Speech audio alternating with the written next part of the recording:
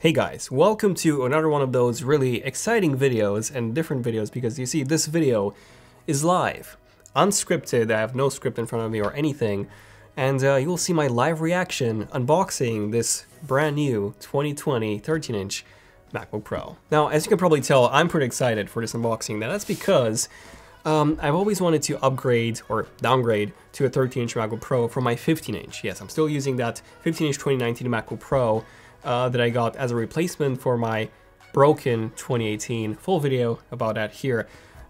Anyways, 13-inch is basically the perfect device for me since I don't really edit videos anymore. And the most intensive task that I do is photo editing in Photoshop or Lightroom, and even that's just on a one-by-one basis, so just a few times a week occasionally. In that case, I just need a really good keyboard because that's what I do all the time. So I need something that's portable, has a great keyboard. So now, I really want to try this out. I've been waiting for that 14-inch MacBook Pro. We've seen loads of leaks. Unfortunately, that's still not out. So yeah, until then, here's my unboxing and my first impressions with the MacBook Pro 13-inch 2020. Also, this is the high-end $1,800 model, the one that comes with 4 Thunderbolt 3 ports, 10th generation Intel processors, all that good stuff. So let's unbox this baby up. Okay, so all of the Apple notebooks come in this brown box, the shipping box, and you even have a pull tab, which is quite handy. So now let me just remove it from the shipping box.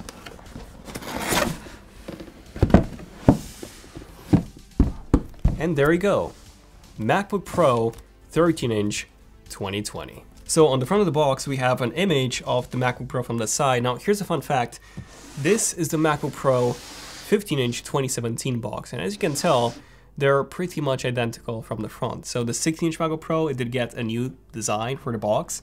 That's because it's a new laptop, kinda. This one is basically the same. At least Apple is considering the same as the previous generation. Okay, so taking a look at the box, on the top we have MacBook Pro, which is actually written in the same color as the MacBook Pro that's inside, so space gray in this case. Then we have an Apple logo, then we have MacBook Pro, and then we have another Apple logo. All of these matching the color of the MacBook Pro that's inside. Now, I went with a space gray because why not? I've always had space gray. I still kind of wanted to, I don't know, I want to try silver. I've tried it a few times with some previous MacBook Pros, 13 inches in the past, but it's one of those things where I still prefer space gray. I got bored of it, but I still prefer the darker look. Maybe that's just me. And then on the back of the box, we get the serial number, which unfortunately I cannot show you, and then also a listing of everything that's included inside, and the specs of the machine. So this is the baseline higher end $1,800 model. We get 16 gigabytes of RAM, 512 gigabytes of storage, Intel Iris Plus G7 graphics, and all that good stuff. By the way, guys, we've actually done a very detailed video with 25 things you probably didn't know about the MacBook Pro 13-inch 2020, so definitely give it a watch. But until then, let me just open up the package. We actually have this pull tab here, which is quite nice, so we don't need a knife anymore. So excited. This might be my very next laptop. I'll talk about the specs in just a tiny bit. So let me just lift the top. And oh, this box is, I don't know if you can tell, it's significantly thicker than the previous ones. It feels very, very bulky. But anyways, here we have the MacBook Pro 13-inch, which this is so much smaller than my 15-inch. Love the size. By the way, okay, it's definitely heavier than what I remember a 13-inch MacBook Pro was, and that's because it did get heavier. Full video about all those facts here. Now, in terms of what we get inside the box, it's pretty straightforward. So we get the charging cable, USB Type-C to USB Type-C. We get the manual, so the booklet. Okay, so inside of this booklet, we get the quick start guide, which basically tells you everything about the ports, the keyboard. That's pretty much it, so it's very straightforward. Then we get the warranty and the safety guide. And of course, this is pretty cool. So we now get a pair of Apple stickers that actually matches the color of the MacBook. So we get space gray stickers, whereas before, we used to get just white stickers. So thank you, Apple. I complained about this for so many years, probably like 6 years now.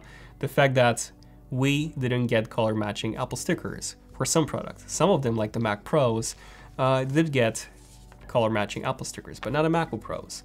The MacBook Airs got them, but again, not the MacBook Pros, not the iPhones. So That's a pretty good start for consistency. Okay, now aside from that, we get the charger, which is a 60, I believe it's a 61 watt power adapter. Yeah, there we go, 61 watt power adapter. Then we also get the brick or the adapter. And fun fact, you can actually use different adapters. You can buy a US adapter, this is the UK model. You can buy a European adapter, so you can just change these when you're traveling. Just have a few of these and yeah, it will work. So that's pretty cool. And if you buy a Lightning to USB Type-C cable, you can actually use this charger to charge an iPhone much faster than with anything else. So fun fact. But yeah, that's pretty much everything in terms of the box and the contents. Now, let's move this to the side and let's take a look at the actual MacBook Pro. Okay, so as a size comparison, here's how it compares against the MacBook Pro, my MacBook Pro 15-inch. So pretty big difference in terms of the entire size, making the 13-inch significantly more portable. And you know, you can use this on a tray, on a plane, or a train, and all that kind of stuff. So significantly more portable than this one, but this one is significantly more powerful than this one. So the real question is, can I trade that performance for this more portable MacBook Pro? And I should be able to. Also, I did get the new iPad Pro. Well, this is the 2018, but I did get a keyboard, by the way. And we did a full review of this iPad Pro and the keyboard right here in case you missed it. But yeah, this was actually my home computer that I was using all the time, even for scripting. And the MacBook Pro is quite a bit larger than the iPad Pro 11-inch with a keyboard. So yeah, so many devices, it's pretty tough to pick one. Okay, so now it's finally time to take a look at the MacBook Pro itself. So let me just remove the plastic wrap.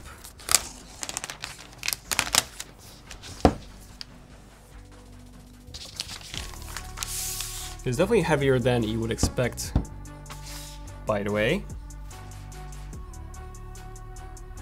There we go. We have this protective sheet on the display. And the moment you open up the lid, by the way, the MacBook Pro turns on. And this applies to all the models of the MacBook Pro from the 2018 model to, well, to present. Okay, now what I really want to try now is this keyboard. So obviously I've tried it on a 16-inch MacBook Pro and the 2020 MacBook Air, but this would be the laptop that I could be using as my daily driver. Okay, I'll just set this up first. Right, so the MacBook Pro is now set up, and so I did try the keyboard, obviously to set up my account, and I gotta say it's really good. Testing the keyboard on the new 2020 MacBook Pro 13-inch. Pretty good. Yeah, I think I'm gonna switch, guys. I think I'm finally going to upgrade, or in this case, downgrade to the 13-inch MacBook Pro. And I'm actually thinking I could literally use this baseline model with the 4 Thunderbolt 3 ports as my daily driver. Yes, I am dropping to 4 cores from 8 cores.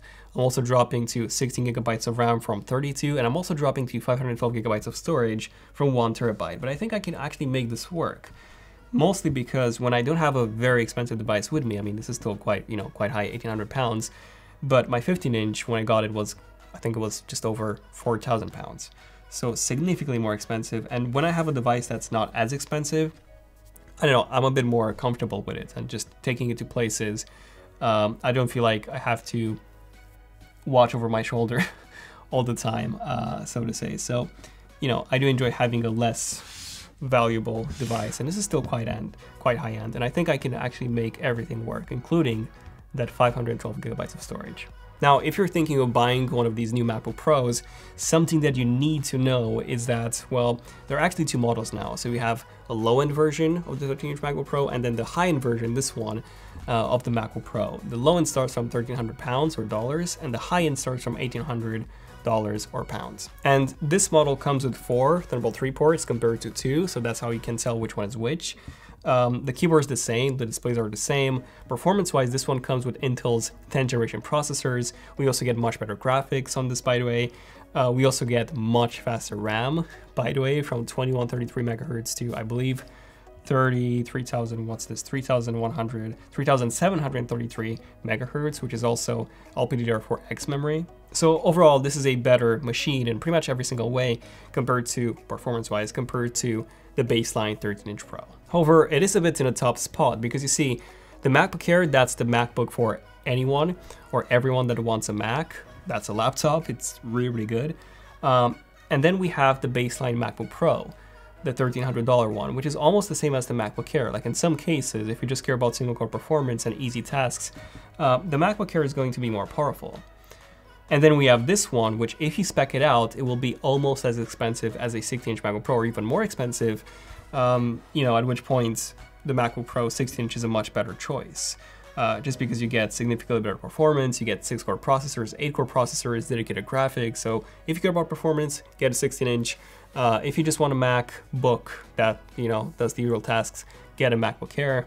Okay, so in that case, who is this MacBook Pro for? It's a bit of a tough one. I would say if you need a bit more performance than the MacBook Air, it is not significantly more powerful than the MacBook Air, by the way, and also portability, then I would say that this is a pretty good choice, basically for what I need. I do occasional Photoshop in this case. Most of my work involves scripting, emailing, organizing, transferring files, that kind of stuff. So pretty much just management and lots of writing. Reason why I need a pretty good keyboard, and also something that's portable for when I'm traveling. And fun fact, since you only have one GPU inside of this one, an Inquiries GPU, the battery life will actually last you longer. And this is because on a 50-inch MacBook Pro, lots of apps, by the way, they force the dedicated GPU. And unless you have a tool that shows you which GPU is being used, which you can use, for example, GFX status to monitor that. Unless you have an app like that, you wouldn't know when your dedicated GPU is being used. And the battery life when the GPU, the dedicated one, is being used is significantly worse, by the way. But yeah, so far, pretty nice. Love the escape key. Yeah, love it so far. So thank you for watching. This was a pretty, you know, straightforward video. I'm definitely going to test this over the next few weeks, so definitely stay tuned for a more detailed, proper review, just like we did on the MacBook Air, by the way. And if you want to learn more about this MacBook Pro, definitely check out our 25 Things You Didn't Know video that we posted earlier this week. So yeah, up until the next video on the MacBook Pro, let me know in the comments, what video do you want us to make before the full review? Do you want to see a comparison versus the MacBook Air, maybe a comparison against the iPad Pro, or anything else? But yeah, this has been pretty much it for this one. Thank you for watching. I'm Daniel, and I'll see you guys in the next one. ZONEofTECH, signing out. Peace.